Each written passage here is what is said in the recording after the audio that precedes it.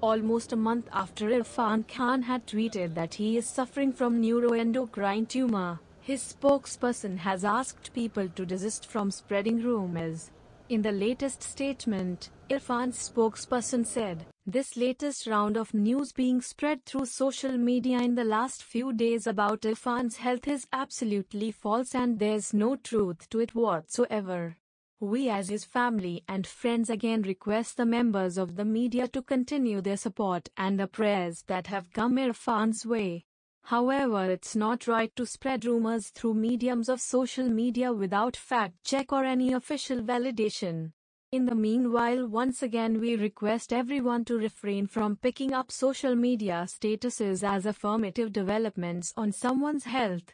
Irrfan Khan is undergoing treatment for the rare disease in the UK.